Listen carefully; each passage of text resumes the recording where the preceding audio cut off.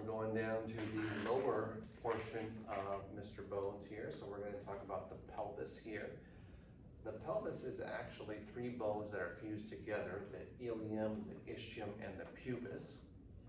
They come together and they form the acetabulum, where the femur, which is the longest bone in the body, will articulate or join. From the femur, you have the kneecap, also known as the patella. The shin, we call that the tibia. Lateral to the tibia is the fibula.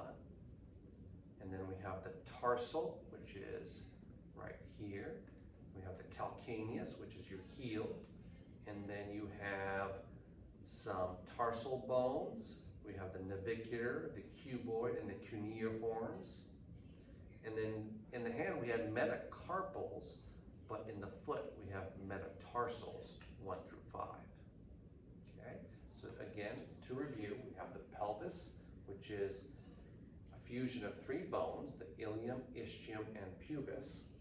They all join at a place called the acetabulum, and the head of the femur will fit right into the head of the acetabulum. The head of the femur will fit into the acetabulum.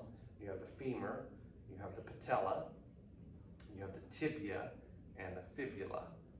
Okay, so that's the lower extremity. I hope that helps you.